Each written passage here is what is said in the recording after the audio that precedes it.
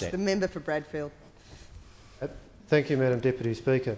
Madam Deputy Speaker, yesterday the Prime Minister had this to say about the area of Sydney that I represent. Quotes, "Mr Abbott's got to get off Sydney's North Shore and go and talk to some real families and get himself in the real world." Close quotes.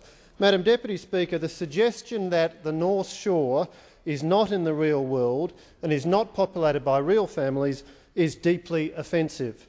The communities of Sydney's North Shore, including my constituents in Bradfield, are as diverse and multifaceted as those anywhere in Australia.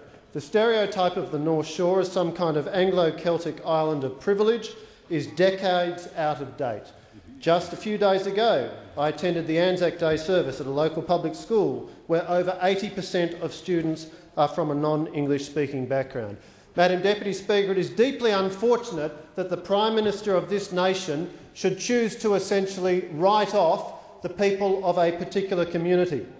The Prime Minister of this nation should be the Prime Minister for all Australians, but she has demonstrated for my constituents on the North Shore a degree of disregard which is truly shocking and disappointing. To characterise my constituents as not living in the real world is highly offensive, and I call upon the Prime Minister to apologise to the people of Sydney's North Shore.